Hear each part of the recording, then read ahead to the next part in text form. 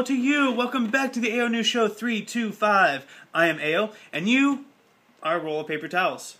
Google is racist. No surprise to me. A decent disclosure from the boss of the internet has revealed current workforce percentages. 2% black, 3% Hispanic, and 30% women. Now, that doesn't mean that 65% are white men, because the first three I listed are most likely intermixed. The graph you are seeing right now is obesity rates. Yes, I know, I can't read it too, but according to the source, nearly 30% of Earth's population, 2.1 billion people, are overweight or obese. Worse yet, the overweight rate of children has increased by 47% over the past 33 years. I blame McDonald's and their targeted advertisements of healthy food choices for children.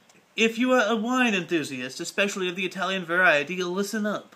30,000 bottles of fake high-end Italian wine was confiscated by Italian police in the Tuscany region. And if I know my statistics correctly, that's only the beginning. So I would hold off on buying any expensive wine from Italy until further notice. 16-year-old spoiled sack of shit Vincent Parker has admitted to killing his parents. Now, you're probably asking, Ayo, why did he do this horrid atrocity? I'll tell you why. They took away his iPod. A sad tale to tell, especially since this kid was an honor student. WikiLeaks, the one website that can state with full honesty that it is trying to make the world a better place, has uncovered that Google and the National Security Agency are buddy-buddy. According to this leak, Google assisted the NSA in wiretapping all incoming and outgoing calls from the Bahamas and Afghanistan.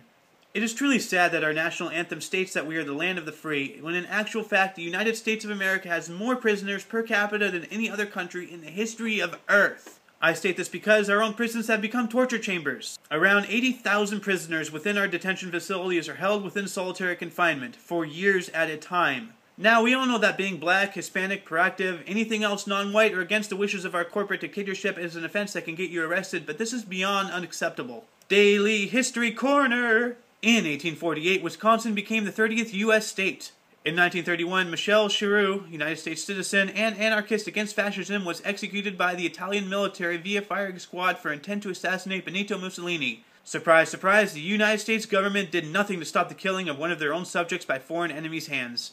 And in 1999, Space Shuttle Discovery completed the first docking with the International Space Station. Geek and gamer news. Independence Day, that one movie that first opened my child eyes to the fact that the US government could actually be lying, is getting a sequel, Independence Day 2, War of the Worlds. And speaking of sequels, World War Z, a movie that enforces the fact that the book is better, is getting one as well. World War Z, Apple fanboys. All those stories and more are linked in the underbar, as well as links to my Facebook and Twitter.